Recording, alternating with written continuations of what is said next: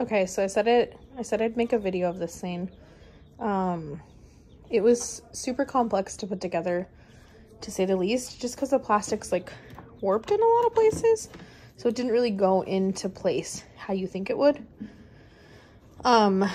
Overall, like, I love how convenient it's supposed to be. We have some babies in here. Super warm. Some things that worry me is it's plastic holding this heater up. So I hope it doesn't melt it. I'm sure it doesn't, but they're very warm in there. Comes with these little feeders for the little guys. But a couple of things, like the door doesn't open. You know, you have to like lift it over this thing. And I don't see how they would use this because it's really deep. It's super deep. It's about 3 inches down.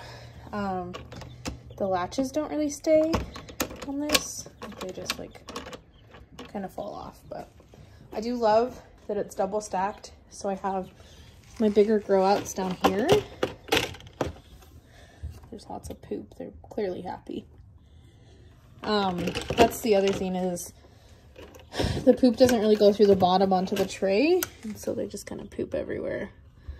But definitely warm enough and convenient that they're all in the same place. There's also I broke it.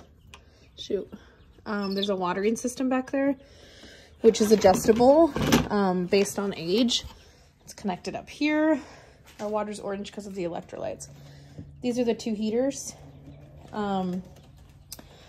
Overall, I think it's pretty convenient, but I definitely would change a lot of the ways that like it's built, and overall like the plastic and stuff that's on it.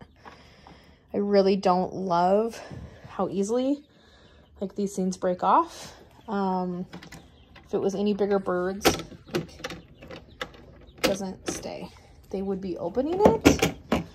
The instructions were absolutely terrible, but the video was super helpful. So a lot of things that are great about it, but a lot of things that are super frustrating about it. I'm not sure that I would buy it again.